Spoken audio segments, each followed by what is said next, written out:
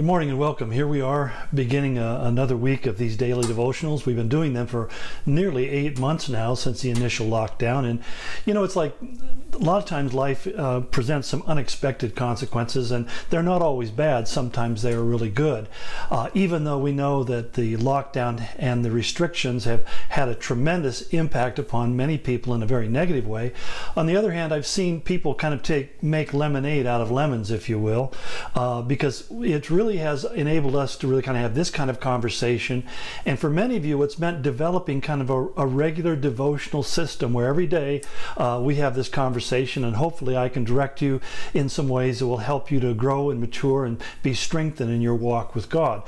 For those of you who might be interested, you can go all the way back. Early on I did a series of messages 1 week where I just talked about how do you start reading and studying the Bible in a systematic way.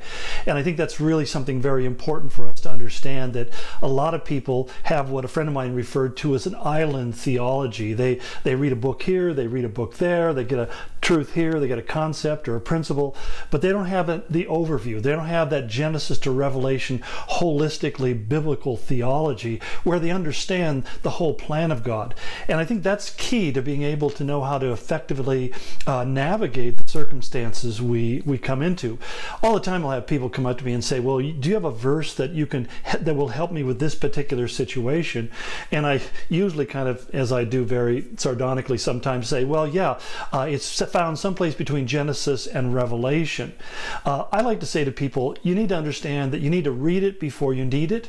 And one of the things I've experienced a lot is as I am daily reading through the Word of God, God will point out or bring my attention to a particular passage that I may not understand why it's really ministering to me at that moment, but later on that day or week it begins to come to life and I begin to live out that passage in a very real way.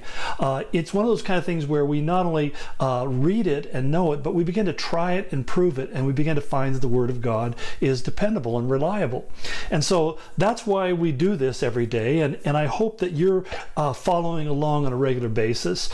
We've been studying through looking at the 7 churches of Revelation. We started by talking about the church of Ephesus, which I've defined as being cold. If you'll know, I have kind of a systematic alliteration. I use a C word to describe each of these churches and where they were at in God's eyes. And the first one, being cold, was a church that had lost its first love. And essentially they had become very religious, but not their relationship with God and probably with other people had begun to wane. They became what I like to refer to as the religious finger pointers. They're really good at pointing out where somebody else is messing up and not doing right, but they don't do a real good job of looking at their own self and seeing how the truth of God should apply and the conviction of God should be working in their life. And so the second church that we're looking at, where we left off last Friday, was the church of Smyrna. And the word Smyrna, literally the name means to be crushed.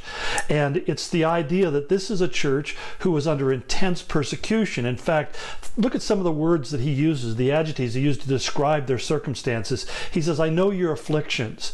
I know your poverty. He says, I know the slander of those who claim they are Jews and are not. He says, do not be afraid to suffer. And he talks about you will suffer persecution. And then finally says, be faithful even to the point of death, and I will give you the crown of life. I mean, you couldn't come up with 6 more intimidating words to put into somebody's life and saying, this is how your future is going to look, and this is what I'm going to describe to you. And I think in a way it has some even more important implications to us, because, well, tomorrow is election day, and we'll be deciding who's going to be the next president. No matter how that turns out, it doesn't look to be pretty. I personally think that one consequence would be worse than the other. But the simple fact is that God is trying to do a work in the lives of his people, because judgment, he said in his word, begins with the church of God, begins with the family of God. That before the church can be salt and light in our world, God has to really do a refining work in us. And many of us, instead of being salt and light, we're just more like spit and vinegar. And we could tell everybody what's wrong with them like the Ephesians would have done, but we don't understand the sweetness that comes from being crushed. You know, the Israelites Israelites understood that value of crushing something. They had to crush the grain in order to be able to make bread out of it. They had to crush the grapes in order to make wine. They had to crush the olives in order to get olive oil. These things were actually their three staples, that every diet was built around those. They didn't eat a lot of meat. And so it's these three things that were only made digestible and could only bring them nourishment if they were crushed. And so one of the things I think we need to understand is that there are going to be crushing experiences in your life and in my life. And none of us looks forward to it, and none of us readily embrace them. But at the same time, we come to understand what Paul related in 2 Corinthians chapter 12, where he said, I've learned that in my weakness, I become strong. And therefore, he said, as a consequence, I delight in that weakness.